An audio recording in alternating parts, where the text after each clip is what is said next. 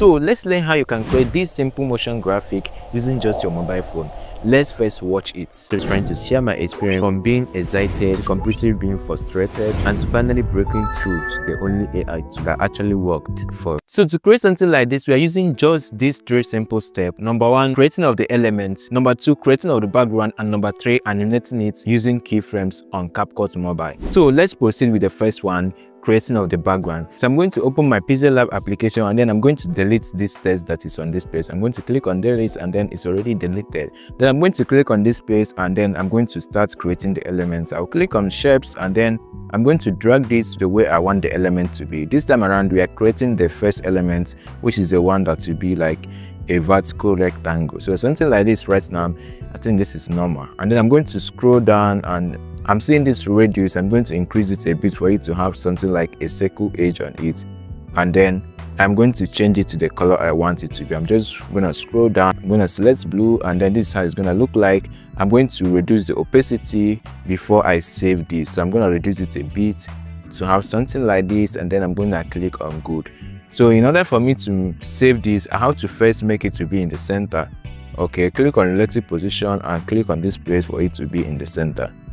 And then I'm going to click on this place before I save it. I'm going to click on transparent so that this background is going to be on transparent. And then I'm going to click on this place to save it as an image. I'm going to click on default and save it with the highest resolution, which is ultra. And then click on save to gallery. And then we are done with this first element. Same thing, same way, I'm going to use this same way to create the remaining elements. So I'm going to click on this one and then I'm going to click on edit to edit it to another shape that I feel like. So something like this, I can just choose to drag this one up to be like what we are trying to portray. And I think this is good. And then I'm going to click on relative position for it to be in the center. And click on this place, click on this place, and it's already on the center.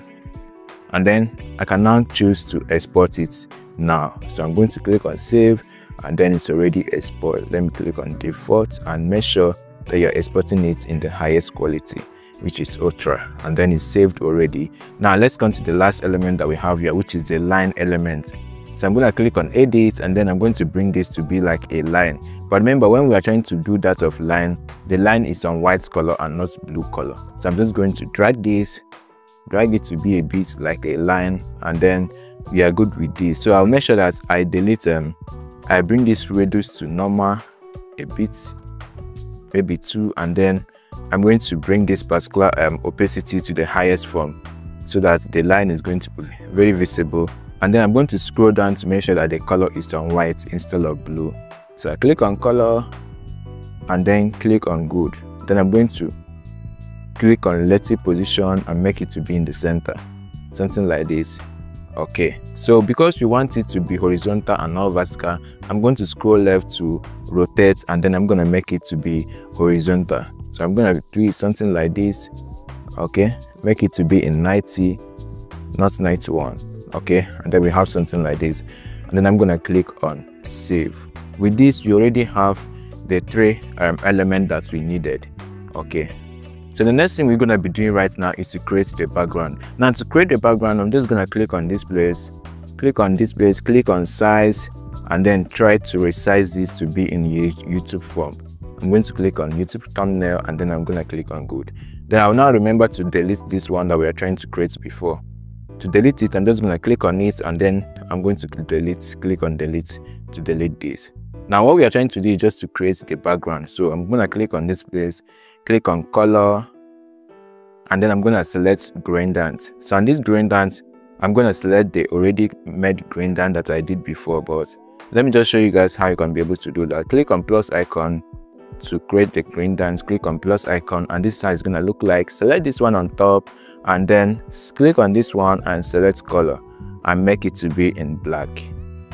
Make it to be in black and then make the black to be visible, and then click on the next one here, which is this one, and click on color to make it to be in blue. Okay, so something like this, and then I'm going to click on good. So with this, we already have the background. I'll click OK, and this is how the background is looking like. Then we are done with creating everything that we needed for this project. So I'm going to click on save, and then I'm going to save it to the highest, ultra highest.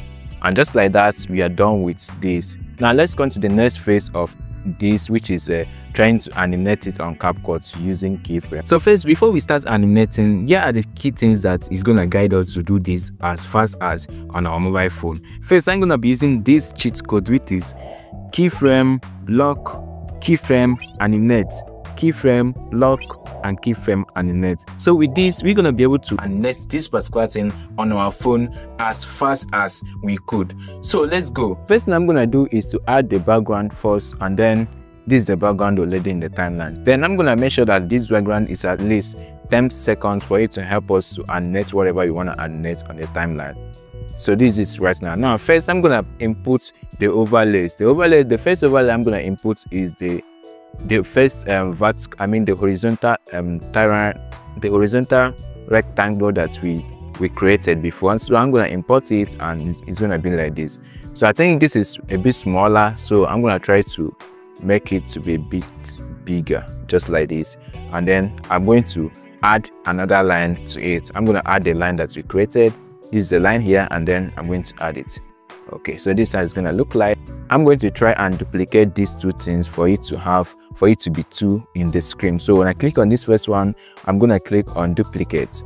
Okay, this is duplicate here, and then I'm going to duplicate it, and then I'm going to bring it down just like this, and then I'm going to click on the line again, and then I'm not going to duplicate this line, okay, so that it becomes easy for us to animate here. So this is what we got here. I'm going to make sure I drag this for it to reach this 10 seconds that we are targeting here. So we have something like this, 10 seconds, and something like this also 10 seconds. Okay, this is what we got here. So the first thing I'm going to do is using our cheat code, which is first thing is to add a keyframe, and then we now try to lock it with another keyframe. So first, let's start and add the keyframe to each of those clips. We add a keyframe to this, and add another keyframe to this, and add another keyframe to this. So right now I'm not going to arrange it before I lock it with another keyframe. So for me to arrange this, I'm going to click on the line and then drag the line to be like this for it to look like it was connected to this. And then the last overlay that I duplicated, I'm going to drag it and make sure it's connected to the line. So something like this is what we got here. Okay, so next thing that we're going to do is to lock this particular clip. Using our cheat code, we're going to click on lock for it to be locked. So I'm doing this within 2 seconds. I'm going to drag this to 2 seconds, and then I'm going to lock it. To lock this, I'm just going to add keyframe to all the clip that we have here.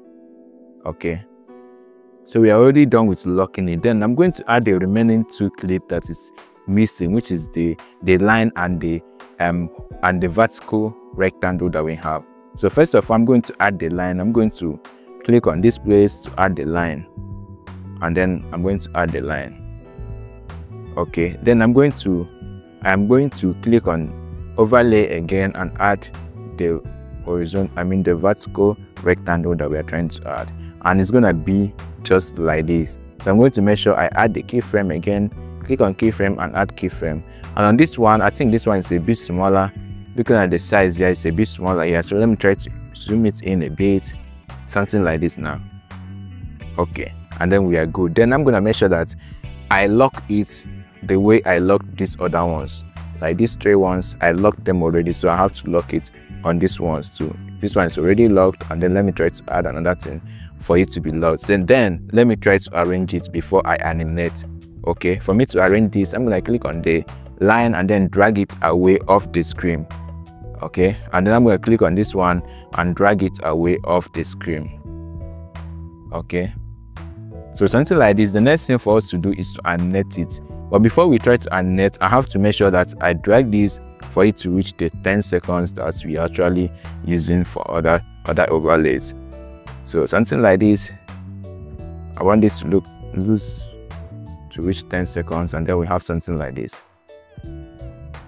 So the next thing we are trying to do right now is to animate this in the next 4 seconds. So something like this. This is the 4 seconds, and then let's start animating. First, I'm going to add keyframe to every clip that I have here. Click on keyframe, and then click on keyframe, and click on keyframe. So I'm now going to start animating anyone that I feel like the way I want it to move. I'll not start with it. So I'm going to start with this particular one, because this is the one that you want it to stay at the center. Okay, so I'm going to tap on it. Okay, I'm going to tap on it, which is this second one that we have here already. This second one that we're seeing, that is seen on this place, this is now. And then I'm going to drag it to be on the center. Okay, so while it's being on the center, everyone that is previous on it, I'm just going to move it to be on the next side. So something like this. I'm going to do it to the first one also, something like this. Okay, then we have something like this. Then let's go to these down ones. This one, I'm going to drag this line for you to connect to this already, and then I'm going to do the same to this particular one. Okay, all right, and it's already connected. Then what we did now is just the animation. Let's try to lock it again. So I'm just gonna move to 6 seconds, and then for me to lock it, I'm just going to add overlay. I'm just going to add keyframe to all the clip that we have here for it to be locked in one position. Okay, unlock. I'll click on lock, and then it's already locked. Okay, so it's locked already, all of them. So let's try to animate it maybe on 8 seconds for this big one to be in the center. Okay, this particular big one, we want it to be in the center, so I'm just gonna drag it to be in the center, and everyone that is behind this, I'm now trying to bring it to be like this. So I'm gonna drag this one to be like this, drag this one to be like this, drag this line for it to move out of the screen. Also drag this one also for it to move very far from the screen, and then we are done with everything. Okay, so this is how it's gonna look like. Let's play it.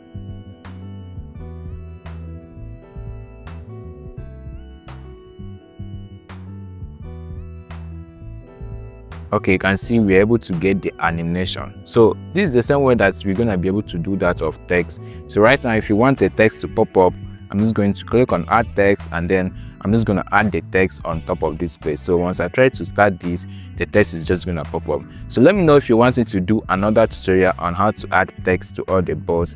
If yes, comment yes, you want another tutorial on something like this, and